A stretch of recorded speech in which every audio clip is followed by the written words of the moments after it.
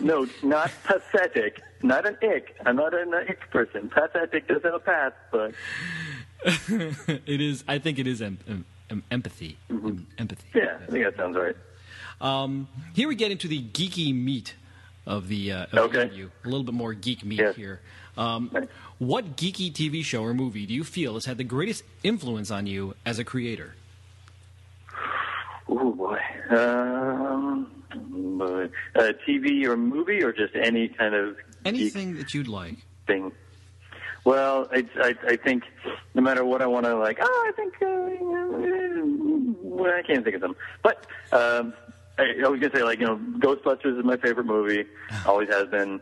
But Back to the Future, there's so many things that are so deeply woven into my filter of how I perceive the world. But see now I feel like it's things that have influenced what? Just who you are or your work? Yeah, just who you are or as a creator.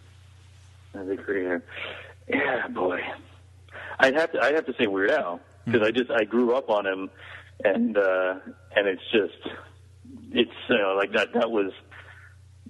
I just listened to him nonstop as a kid, so I wouldn't be doing what I'm doing. There's no way I would be anywhere near. I mean, like, that was, Weird Al. That just built everything. That was my goal. He was, and still is. I mean, he's still, the king. Oh, right. No Absolutely. doubt. Absolutely. Yeah. What was it like working with him for Street Meat? Mind blowing. It was crazy. I mean, he's super cool. Like he's totally. I don't know if you've met him, but he's very at ease, just easygoing, super nice guy. Just very and very funny. I mean, like just very quick and funny, but no pretense. Just a super cool, just easygoing guy. And he was just he's a really hard worker. Like I know from. From his career, obviously, because he was prolific. But, he came in, and I was like, wow, we're really doing this, huh? Okay. And I'm trying to make sure that everything that I normally, I know how to run a studio, this is no problem. I'm like, okay, which buttons record? Okay, don't mess up. Do not mess up now. Do not mess up. Like, err on the side of levels being lower, because if you blow out a Weird Al track, I'm going to kill you, so I was very cautious about doing it was kind of like this is the moment you trained for, here we go, and then jump out of a plane.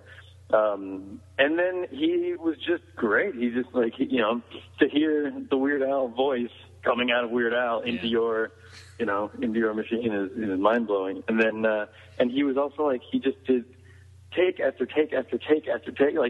He would do it on his own. I'd say, he'd say, what do you think of that one?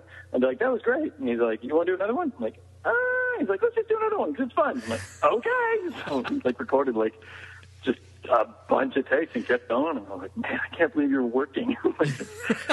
Yeah.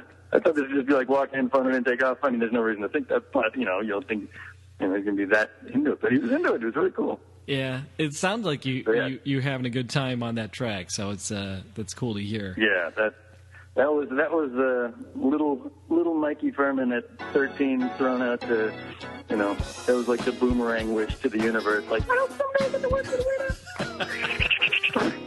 Oh my God! It came back. Sitting with my doctor in Midtown, just had a checkup, he's breaking it down. No more taking the train. Says the doc to me. You gotta walk a lot more, and more importantly, you gotta pay attention to what you eat. Less meat or your heart is gonna cease to beat. If you see a streetcar, just keep moving on. Or this time next year, you'll be dead and gone. Great! So I step out of the door and already it starts. I'm getting picked on by the smells from the streetcars. Hey, look who's trying to be healthy! They say, oh, don't act like you don't see me today. Leave me alone, street meat, man, I'm not in the mood. Sorry, dude, but I gotta do nutritious food. It's cool, no, I get it. Hey, man, it's your world. Gotta keep on that diet like a good little girl. As I'm walking past, I can hear you laughing. Why you gotta taunt me, street meat? Keep taunting me, street You taunt me. meat. Why you gotta taunt me, street meat? Keep taunting me, You street taunt me. meat. Just stop taunting me, street meat. Stop taunting me, You street taunt me. meat. Why you gotta taunt me, street I meat? try to move on, But you keep taunting me.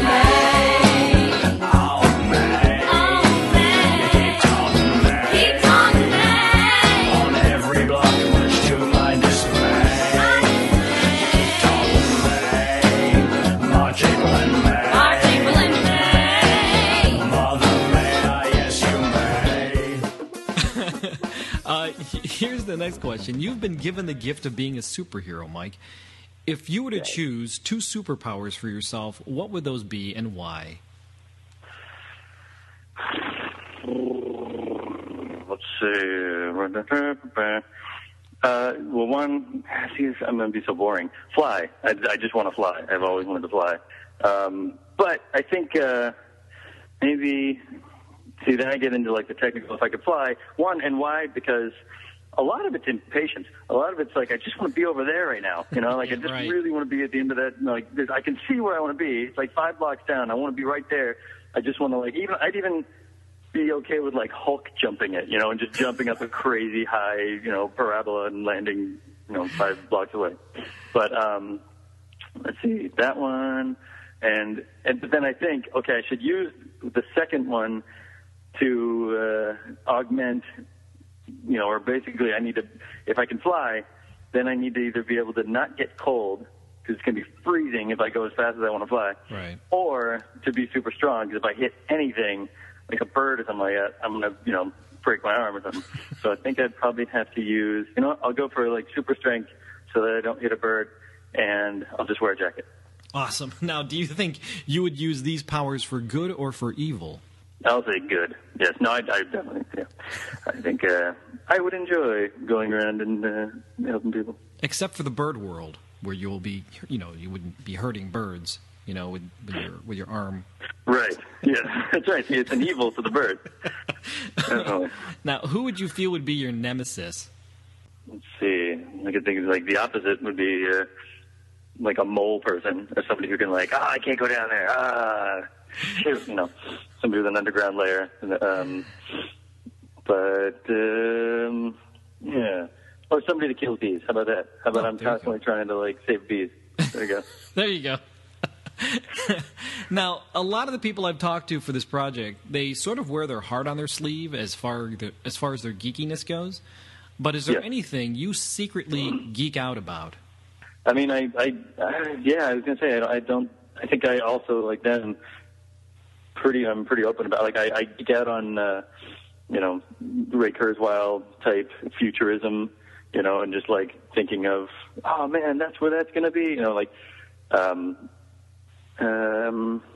I love, that's also, I don't really hide it. I was going to say I geek out on, like, I love, like, waving my hands in front of a motion detecting faucet and pretending I have the force, and, like, opening doors at the supermarket and pretending I have the force. Because we kind of all do. Like, that's pretty much, you know. But, boy, anything secret? Not really. Yeah, I think I kind of just... Cocaine? Yeah. Sorry. I think, if I can think of anything, I'll keep it a secret. Okay. There you go. It's the end of the world. What geeky item would you choose to save and bring with you as you explore the Mad Max-like terrain? I haven't even read it, but I feel like I should get one of those like zombie guides or something like that, you know? Yeah, there you go. Like one of those how to build every kind of weapon and stuff like that. That's what I should probably do. It'd probably be a book. Or if I can have electronics, like a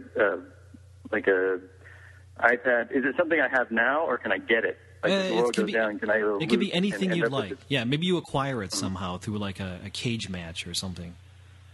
I've always wanted an Xbox. Maybe I should just take this as a time to go get an Xbox. There you go. Perfect. No, you need an Xbox. Yeah, because I justify it by saying, well, I'm using it to train, to learn how to. I'd like a train too, though. Is there a size limit? No, that would be good though. You would be very popular in the apocalypse of the train. Yeah, definitely. All right.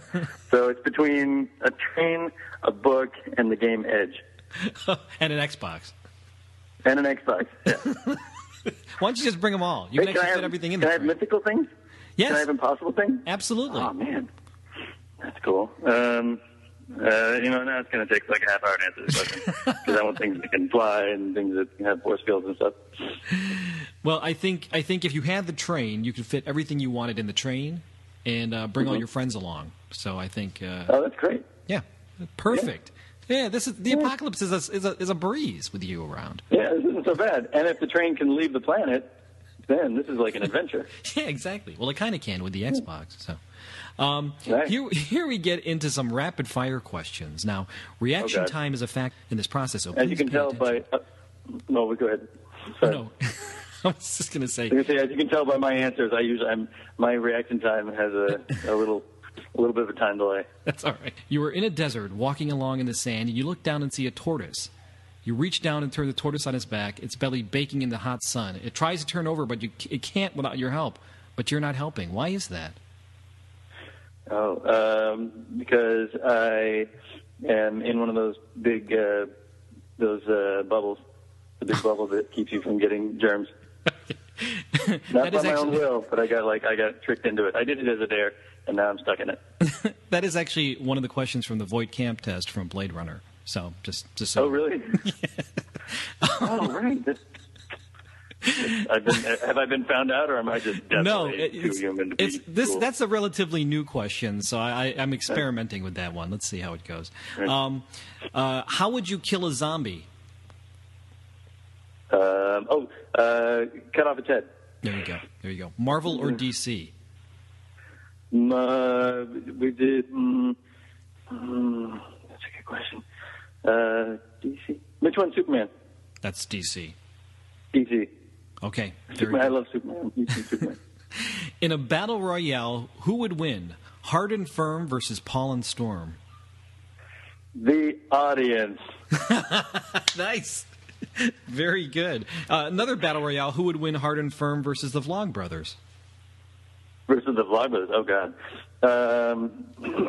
The audience. Nobody.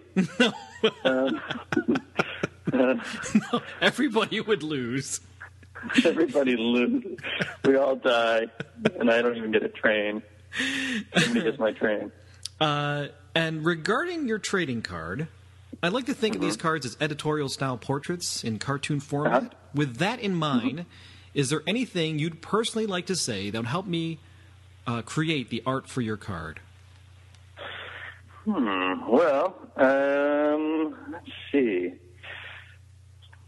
I know I would be totally fine if it's all over the place, because as you can tell from I would think from our interview, I am pretty all over the place, and I don't really have I'm trying to think of what it would look like. I mean, I don't have a look, so I think I've gone back and forth. I'm never sure if I should have long hair or short hair, and I don't have really any style. I just kind of just got a T-shirt, it's for that. So I feel like whatever it is, it could be. I almost picture it being like a playing card, where like the guy who's leaning to the top has short hair and is wearing a T-shirt, and the guy who's underneath and aiming to the bottom and has a sword has long hair and thinks he's still listening to still a heavy metal guy. Wow. What if I turn you into Weird Al? No, I don't know if I should do that. No, I think he owns that. I try to stay, as much as I love Weird Al, I don't want it to seem, I never want it to seem like I'm trying to I'm gunning for him, Right. He's still the boss, and I'm more interested in making my own thing than I don't want it to, you know what I mean? Try to step in there. That's a good thought. I'm trying to think of what I could draw you as. Okay. But as we are ending the end of the interview here, I have one last question. Any other words of wisdom from Mike Phirman? Oh boy, yeah, words of wisdom. Let's see. We can edit this part of me just sitting here and scratching my chin up. Can't wait. I should have. See, I don't do enough interviews. That's the thing. I rarely, if ever, do any kind of podcast or interview. So I don't have my I don't know my interview self yet. I have yet to be introduced to my. Oh no, here's what you do self. Right. So let's see. Words of wisdom. I would say have some.